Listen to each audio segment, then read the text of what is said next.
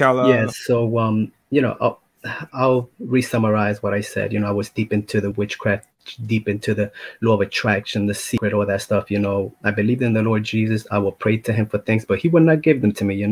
But then when I came to the manifestation of, the secret and the law of attraction, I was getting everything on the spot. So that led me away from the Lord Jesus, that doctrine of the law of attraction and sending my thoughts to the universe, and the universe was giving it back to me.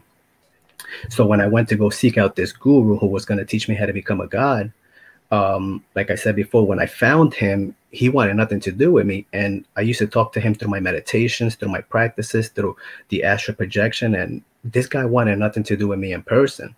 So on the way home, the Lord was already working in me. So when I got home, I got on my knees for the first time. And I said, God, if you're real, God, you have to show me something.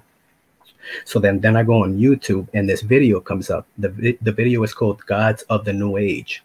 And it revealed to me that these angels that I was speaking to, because I was seeing demons and talking to demons since I was 4 or 5 years old. My family, they were all witches. So that thing was all in my generation. So I was constantly having communication with these spirits. But then when I came into this doctrine, I started to believe that they were either aliens or ascended masters or gurus or angels. And then so that video that I pulled up on YouTube is called Gods of the New Age.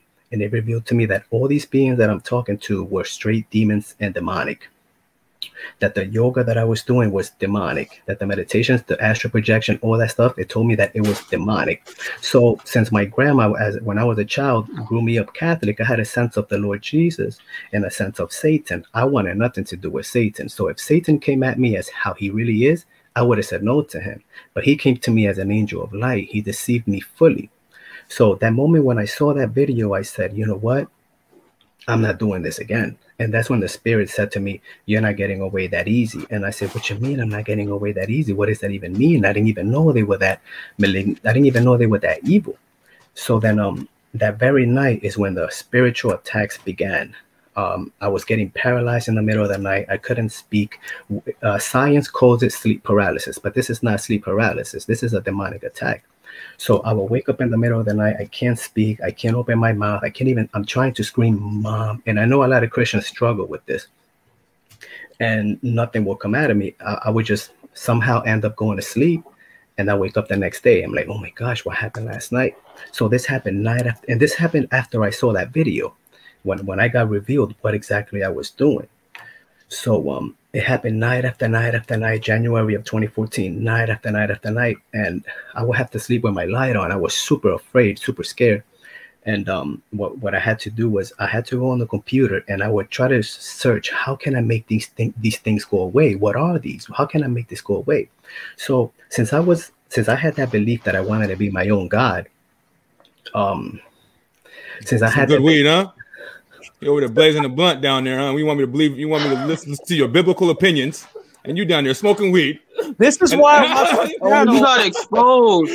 Yo, homie, you got exposed, dude. You down there blazing, trying to have a biblical conversation. Man, if you don't get your Denzel Washington looking self. The enemy's working hard, fellas. If you don't get your menace to society looking self, like what? The enemy's working very hard these days. But yeah, like I was saying, once I discovered and what I was trying to do is I was trying to make these things go away, but I was trying to do it out of my own my own power. So I did research, and every research would say, call upon Jesus Christ. It is the only way, right?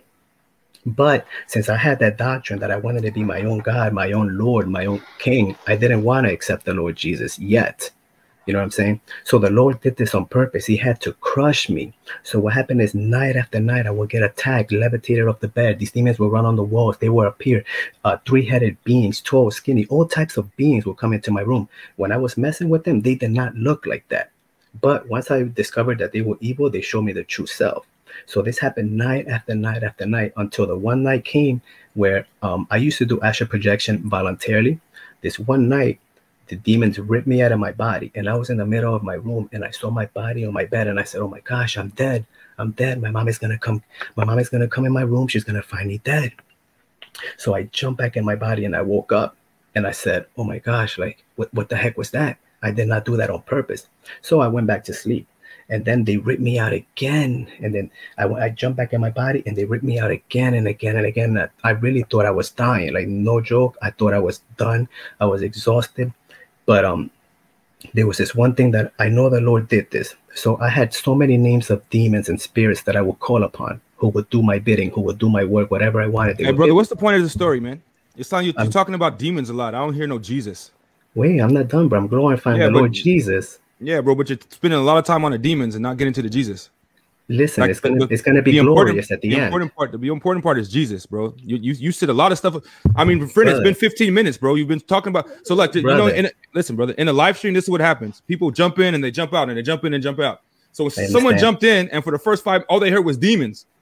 You understand? I understand, brother, but it's gonna be glorious at the end. The Lord Jesus Christ is gonna be exalted above measure. Okay. The more evil the story, the more glory the Lord gets. You understand? So what happened is that where was I? So I called upon every spirit that I knew, and the things got worse. So I know the Lord did this on purpose. He let me save the last name for last, which was the name of the Lord Jesus Christ. So what happened was, all these spirits were not helping me. So I got on my knees and I said, Jesus Christ, if you're real, Jesus, if you're real, I accept you as my Lord and Savior. I'll tell the world. I go on YouTube. I'll go on a camera. I'll tell everybody about your name. If you are real, I accept you as my Lord and Savior. And listen, he said, it is done. And the demons in the room went crazy. It wasn't a central light. The whole room was full of light. Okay. The whole room was glorious. His whole presence came into my room. Everything in my room was breathing. The Lord gave life to everything in my room, gave life to me, gave peace to me. And the spirits never came back after that. And when they did come back, I can cast them out in the name of the Lord Jesus. Be gone. You see? So I just wanted to give my testimony to my people and let them know that this stuff is real. Okay. That was very similar. Amen. Hallelujah. Did you hear my testimony? It's almost yours is almost identical to mine. Chris, so this is where I was getting to, where you know, I needed help. And once I saw your video, I said, oh my gosh, I am not alone. Somebody else went through this with me. Like, I didn't know other people who went through this with me. And when I came across your video, I was like, yo, like, I'm not alone. You know what I mean? Amen. So the Lord Jesus receives of the glory forever and ever. His name is exalted forever. Amen. Amen. Hallelujah. You must have a. You must. How long ago was this, brother? This was in 2014, January 2014. But I practiced the New Age for like 5 years. I became a yoga instructor, a meditation teacher, and all this stuff. I was very deceived, you know. Tell me how the Lord has worked in your life, bro, from 2014 till now. So the first year, when I first became a Christian, it was a honeymoon. All my sins came off like this. Like, it was like everything was so easy. I was able to stop smoking weed. I was able to stop selling drugs because I was really deep in the world. But what happened was that the first year came and it was like the Lord said, okay, you were with me in a honeymoon. Now I'm going to put you in the fire. Now we're going to refine you. So all my sins came back. You understand? The flesh, like every sin that I thought about came back. So I had to work on those things and let them go. Stop smoking, like out of my own will. Okay. In the beginning, the Lord did it all. I was in a honeymoon, but then when the year came, I had to put my will into it and let go of the smoking, let go of the fornicating, let go of these things. I had to notice that these things are sinful. I had to notice that the connection between my Lord was not there because of my sins. You understand me? It was until the sanctification process started working in me that I came closer to the Lord. So then, you know, I joined a church, but even through that time, Satan was still trying to work because he sent me to a church where they believe in a mother God and they believe that Jesus Christ came already, the second coming. So Satan was already working. So I had to get in my word and guard myself from these things. You see, if I remained a baby and not in my word and not fasting and praying, I would have been deceived. I would probably still be deceived. You know what I mean? So, you know, I had to go on the leadership of a man of God and, you know, teaching me how to serve, become an usher, like how to become a man of God. You know what I mean? So when did you get born again? What year? 2014. And then I got baptized in 2015. Is that when you saw my video or recently you saw it? No, I saw your video like around that time when I was going through this thing. After I believed in the Lord, after I accepted him, I said, oh my gosh, like I am not alone. And then I came across you, Stephen Bankars, and all these people who were into the New Age, because the New Age was a big movement at that time. Yeah. You know what I mean? It has slowed down a lot, but it was huge at that time. You know, it Even still is. vampires saw my videos too, and they were a big part of him coming at the age. Yeah, the Lord used your videos. He used his videos.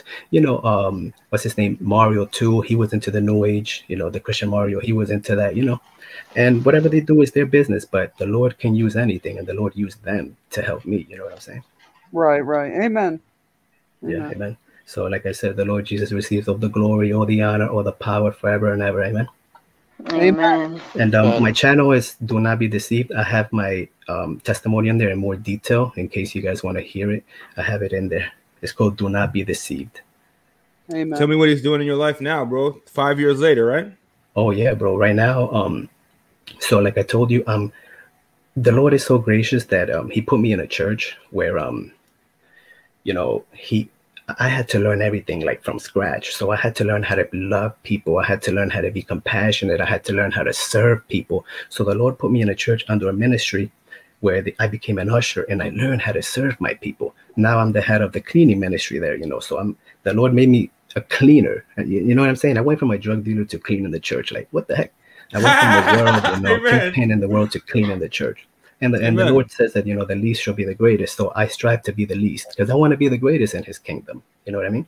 Amen. So I'm still in that church, and I'm loyal to that church. And, you know, sometimes my pastor, he kind of slacks in the word, but he has chosen me and my best friend to pray for him after every preaching.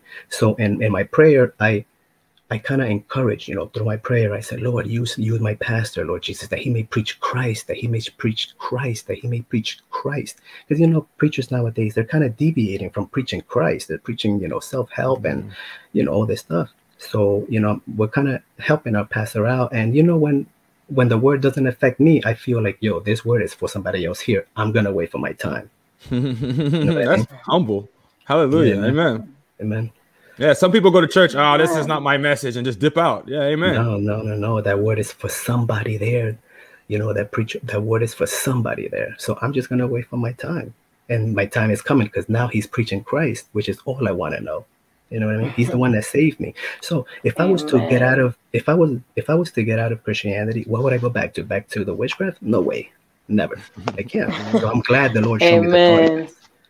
You know. Amen. Tell them your thing again so they can see your testimony in full, brother. So my channel is called Do Not Be Deceived. It's a picture of me and the Brooklyn Bridge behind me. It's called Do Not Be Deceived. And I have my testimony in there and different type of, you know, when I was 5 years ago, then 3 years ago, 2 years ago. So in different segments, but it's there. Amen. That's powerful. Amen. Yeah, amen. God bless you. Amen. I know that's scary to be getting your soul ripped out like that. It's very, very scary. I'm telling you, I thought these beings were ascended angels. I thought they were ascended masters. I thought they were gurus. I thought they were aliens until I realized what they really were. And once they, we give advice to those who've been in that may be in that situation and think that these things are, you know, think that these things are angels or you know, there to help them or they love them. Can you explain to them with your experience and with your testimony, what's truly going on with these entities? Like, you know, when people take ayahuasca and when people summon demons, when people astral project, why don't you give them insight and tell them what's truly going on, so maybe you can stop some people from partaking in things like that. To be honest, if it wasn't for the Lord's grace and his mercy, I would have never known the truth. Like, he was just so gracious and so merciful to let me see that what I was in was evil. So I feel like these people who are in this, Satan knows something that they don't know. That's why he's coming against them. Satan was trying to get me so deep into the New Age, into the witchcraft and the drugs, because he knew that one day I was going to say yes to my Lord Jesus. You understand? So all these people, they are all called by God, right? And Satan is coming at them so hard. And these people don't know. They don't know that they're deceived. They don't know that they're doing these things because they are called by God. You know what I'm saying? So the advice, go ahead. Can I explain something on that? Ahead, when brother. you're taking ayahuasca or when you're doing New Age, what I found in my ministry through dealing with thousands of people, these demons are going to look at what you're seeking and they're going to appear to you in the form of what you're seeking. Like he said, he went and he was looking into New Age, and then they appeared to him as a guru, but the guru didn't know that he saw him in astral projecting.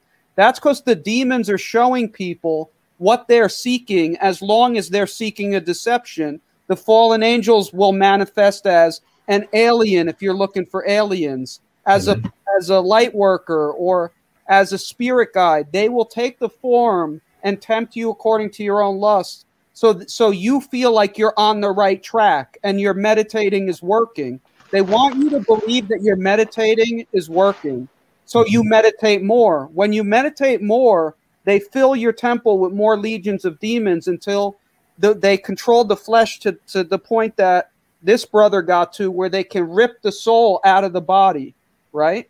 Mm-hmm. And then when you're chosen, God will let them do that up until the last minute. So you break and you call on him. Yeah. Amen. And it's God is watching the whole thing happen. But Amen. Some people, if they're not chosen by God, they will not come out of it. The devil will destroy them. Yeah, totally. So we should be very grateful. Those people that came out of that, like you said, brother, it was not on your own wisdom that you figured out that they were demons. God had to reveal it to you. Because they'll deceive you. You'll think you're completely right. I was preaching aliens to my family. Seeing reptilian aliens are in my house. If you don't believe it, you're an idiot. They thought I went insane. But guess what? I was seeing those demons in my house, and they were manifesting as aliens. How you preach aliens? Yeah, no. How do you even do that? God so loved the world. He sent some aliens. How do you preach aliens? I guarantee you, if you saw a gray alien walk through your house tonight, you'd be preaching aliens too. Listen, this is how it works. I rebuke that in the name of Christ. Amen. Look, this is how it works. The New Age, the law of attraction is so deceiving, and it works. It's real power, but it's not coming from God. It's coming straight from Satan. So that's how the people get deceived. They believe that once you send your thought to the universe gives it back to you. And once you start manifesting these things, you say, wow, this stuff is real. So it lures you in like that. And then you go deeper and deeper and deeper. You know what I mean? Satan is very crafty, and he always has the same lie that you shall become a god.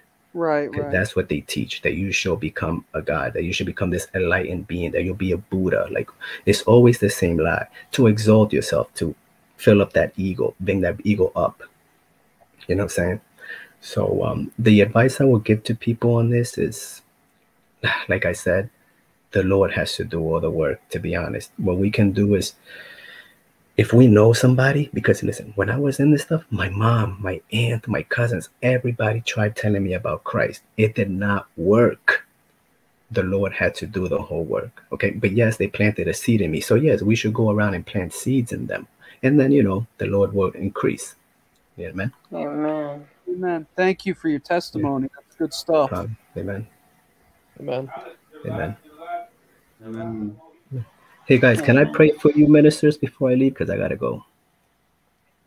Yeah. Please do. Amen. More prayer, man. More prayer. Now we got to Amen. You guys are ministers, and Satan loves to come against ministers. Amen.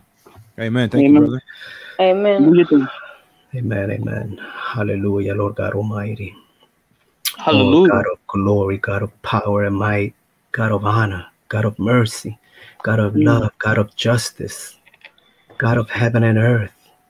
Oh, Lord Jesus Christ, this day we magnify your name, oh God. We lift you up on high, Lord God, higher than all that is called high, Lord Jesus. Why? Because you deserve it, Lord God. You are worthy of it all. The perfect sacrifice, the blood, Father God. I pray that you pour your blood on your ministers, Lord God. The blood that never loses its power, Lord Jesus.